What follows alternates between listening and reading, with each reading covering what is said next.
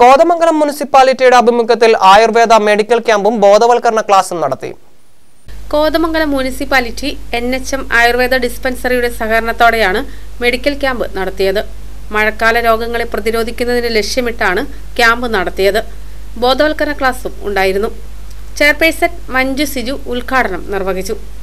ഈ നഗരത്തിലുള്ള ജനങ്ങൾക്ക് പ്രത്യേകിച്ചും ഈ പറയുന്ന കാലഘട്ടത്തിൽ ഉണ്ടാകുന്ന വാർദ്ധക്യ സഹജമായതും അതുപോലെ കുട്ടികൾക്ക് ഉള്ള പലവിധ ആരോഗ്യ പ്രശ്നങ്ങൾക്കും ഒരു ചെറിയ പരിഹാരം എന്ന രീതിയിലാണ് ഇത്തരം ആയുർവേദ ക്യാമ്പുകളൊക്കെ നമ്മൾ സംഘടിപ്പിക്കുന്നത്.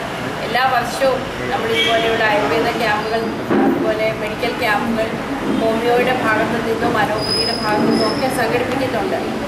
Standing committee chairperson Reji Jose അധ്യക്ഷത വഹിച്ച ചടങ്ങിൽ ബിനു ചെറിയാൻ, പ്രിൻസി എൽദോസ്, ജാൻസി മാത്യു, ശാലിനി മുരളി, പ്രസന്ന മുരളീധരൻ, PR ഉണ്ണികൃഷ്ണൻ, ഷീബ എൽദോസ്, അനൂപ് ഈട്ടൻ, കവിത S നായർ, പ്രദീപ് എന്നിവർ പ്രസംഗിച്ചു. Doctor Amrita R Nair, doctor Renu M Nair, doctor MR ശുഭ എന്നിവർ ക്യാമ്പിന് നേതൃത്വം നൽകി. KCV news, Kothamangalam.